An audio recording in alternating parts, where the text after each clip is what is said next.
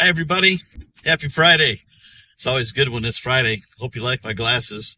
I just left the eye doctor and one of my eyes is a little bit tender, so I threw the glasses on. I have to get shots in my eyes from time to time, and today I went in and had a really good report. I didn't have to have the shots, but I had all the prep work done ahead of time, and so that's what's got my eye a little bit tender. Anyways, everything is fine. I just wanted to talk to you about some things in general, if you have a minute to spend with me. I'm looking at the world, I'm looking at the people, I'm looking at the Bible, and I'm trying to understand what it is that makes people do the things they do. Now, of course, I think we all have a good idea of what drives people to do the things they do. And if I had to sum it up in one word, I would say this is two words, our flesh. But flesh is the word I'm emphasizing.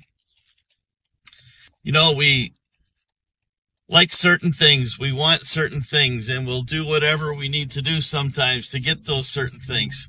Maybe you want to buy a new car, so you work more overtime, and you spend time doing that, or you're saving money for a home, and so you work more overtime, or you sell some things, you pay down your debt.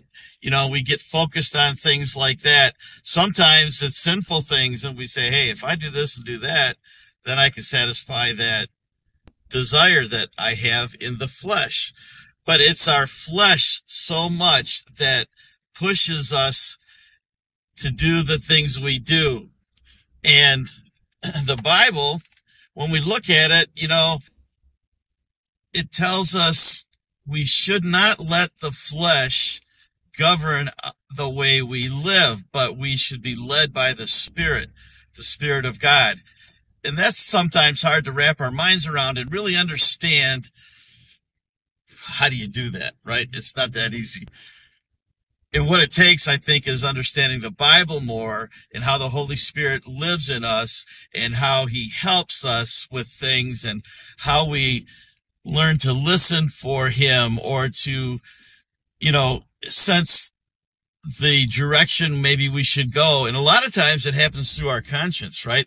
We go along and we think, hey, I want to do this, but then our conscience says to us, you know, you really shouldn't do that. But we want it, so we do it. And that's a problem.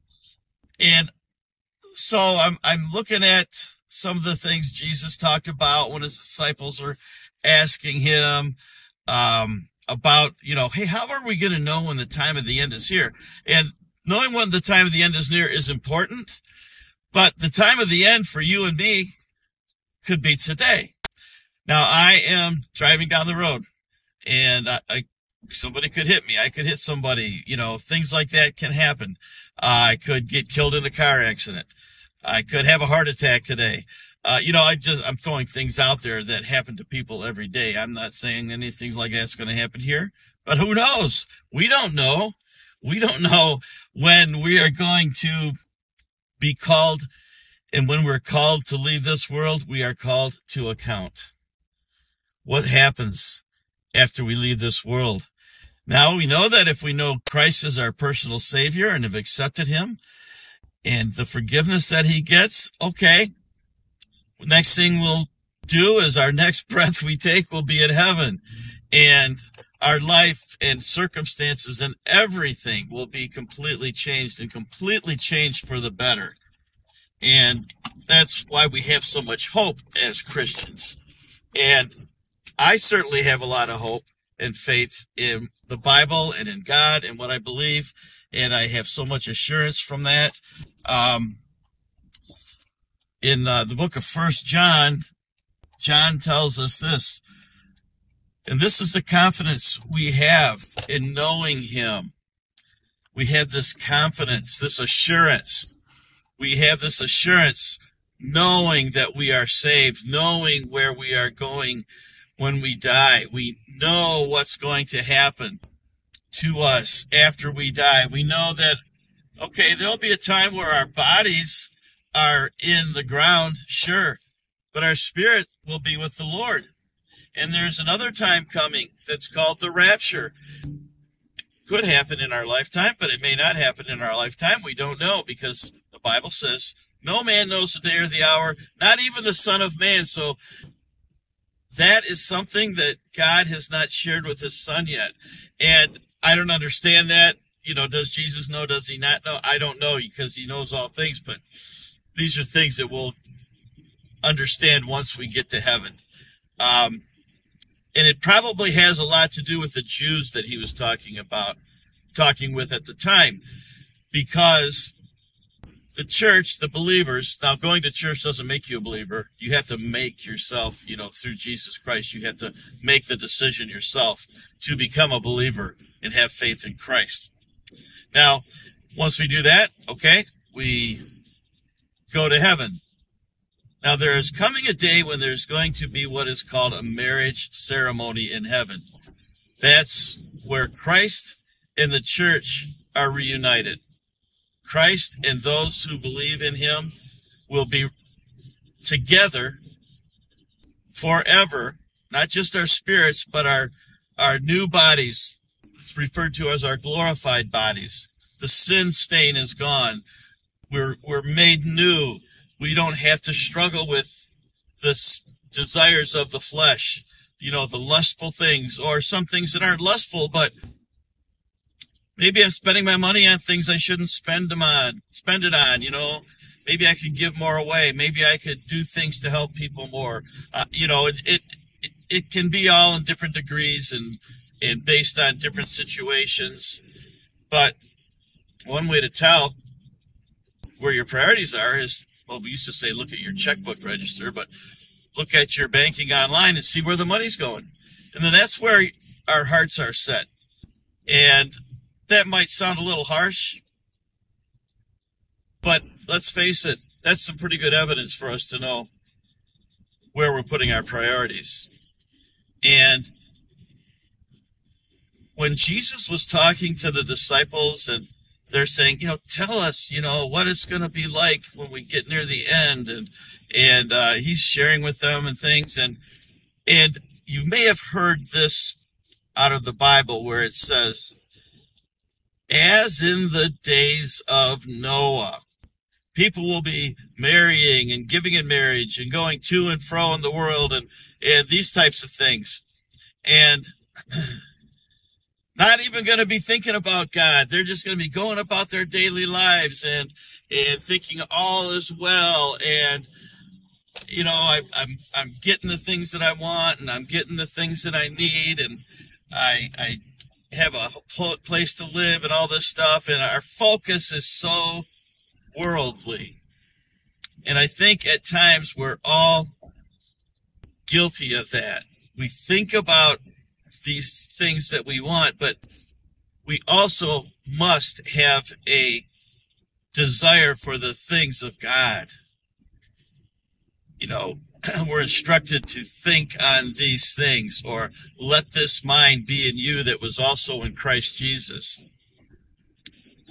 We need to set our mind on things above.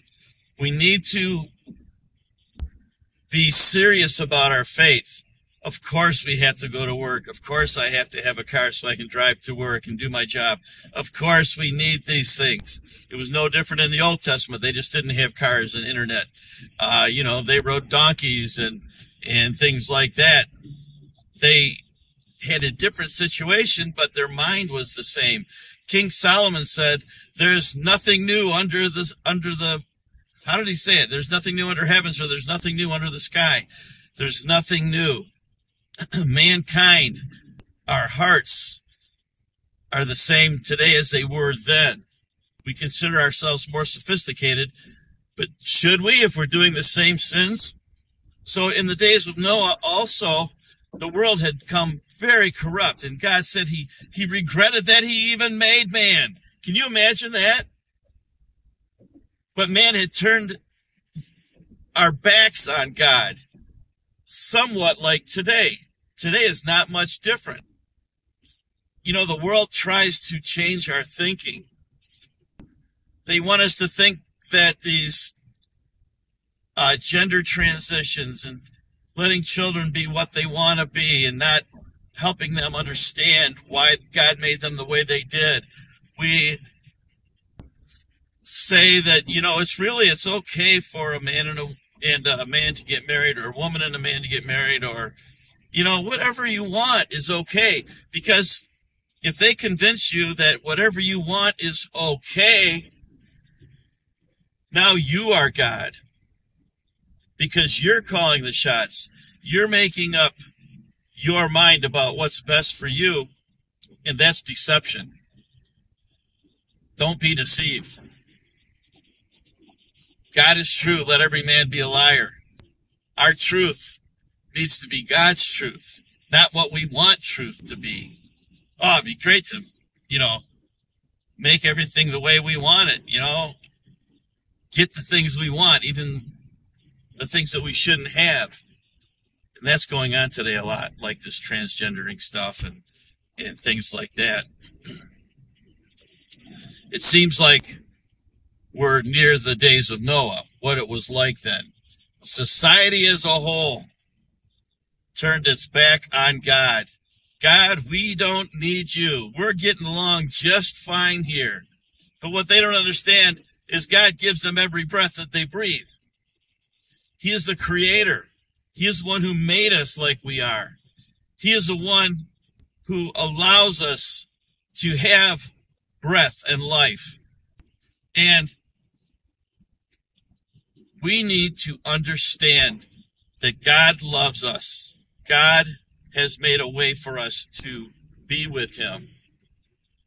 God sent his son, Jesus Christ, into the world. Why? To seek and to save those who were lost.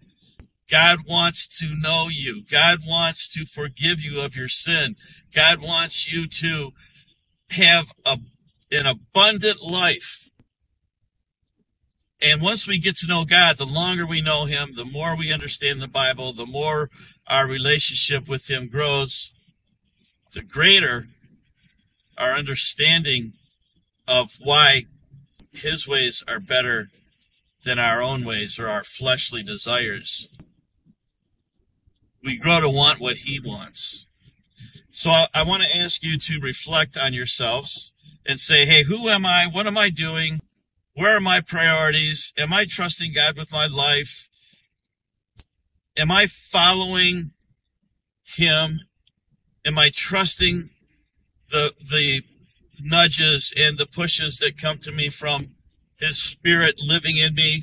Or have I ever accepted him? If that answer is no, I really want you to consider that. I can't make that decision for you. You can't say, okay, I'll do it. No, you have to believe with all your heart. God is real. His son Jesus is real. And I believe that. I believe that his son died on the cross to pay the penalty for the sin in my life. And if I accept that he died on the cross, shed his blood, the blood was the payment for sin. Because without the shedding of blood, there is no forgiveness of sin, we read in the Bible. And I believe that he rose from the dead and he lives on high. I mean, I believe that. This is the attitude you have to take. I believe.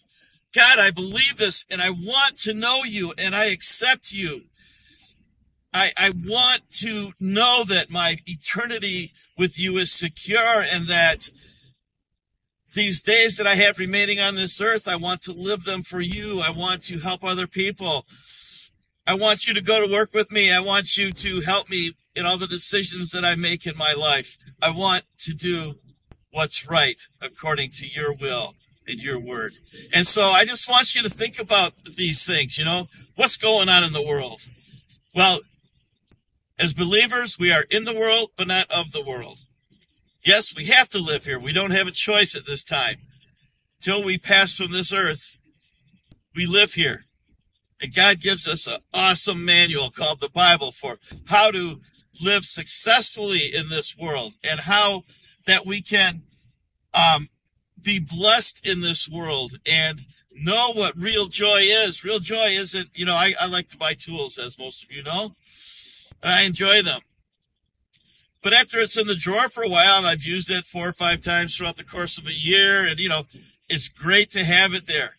but it's not something that I rely on every day to keep me safe, to keep me out of trouble. You know, God is there always. I will never leave you. I will never forsake you, Jesus said. He's our anchor. He's the one we need in our lives more than anything. So I'm asking you, make God your top priority. Make him your master, your king, your Lord and your Savior. And he will be there for you, I promise you. He is the key to joy. You know, we can be happy for a day, or we can get excited because we got something cool that we've been saving for. Whatever. You can go every day and wake up, thank God for the day that he's given you. And then from there, you can live for him. Do your best for him. Glorify him. We work and do our jobs and the things that we do to bring glory to his name because we live the way he wants us to live. If people will look at you and say, wow, man, that guy, that lady, they're so honest. They're so happy. Why are they so happy all the time? What is it about them that's different? That is usually a sign that they are an authentic believer. And our spirits can bear witness with one another. We can recognize that. So that's all. I had a few minutes to drive down the road. I wanted to talk to you, and I wanted to tell you that Jesus is Lord and wants to be your Savior. And I pray that you will trust him today. Leave me a message if you like. Leave me a message and let me know your thoughts. And have a good day. It's Friday. Have a good weekend.